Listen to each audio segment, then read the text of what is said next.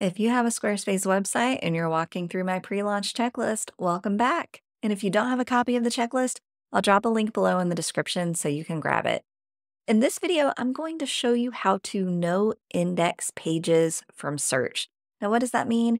It means I'm going to show you how to set pages so they don't show up in Google search. So chances are you've got some pages on your website that you don't want showing up there. Maybe it's a page in progress that you're just kind of working on, or maybe it is a page that is for a specific audience and you don't want other people to stumble onto it. Let me show you how to set that to no index. All right, I am here in my Scribe template for authors. If you are looking to DIY your website and want to get a jump start, check out my Squarespace template shop. I'll drop a link below.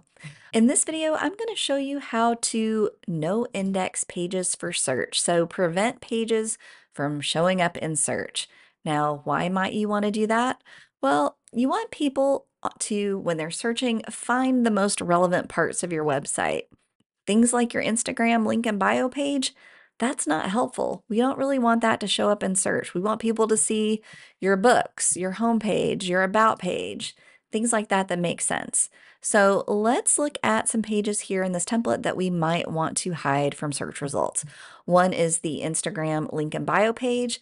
Another is the custom 404 page. So this is the page that appears if someone follows a broken link on your website. So you can have a lot of fun with these. If you have pages like this on your own website that you want to be live, you don't want to disable the page, but you do want to hide it from search. So roll over any of these pages and click the cog icon to get to the page settings. And if we go into SEO, you have an option here to toggle on hide page from search results. You'll see it's already toggled on here. Now, if it looks like this and is asking you for SEO titles and descriptions, that means it's not hidden from search results. So if you want to, just toggle it on to hide the page and hit save. And do that for any page that you don't want Google to serve up in its search results. If you found this helpful, please give the video a thumbs up as it helps other people discover my videos. Thanks so much for watching, and I wish you all the best with your website.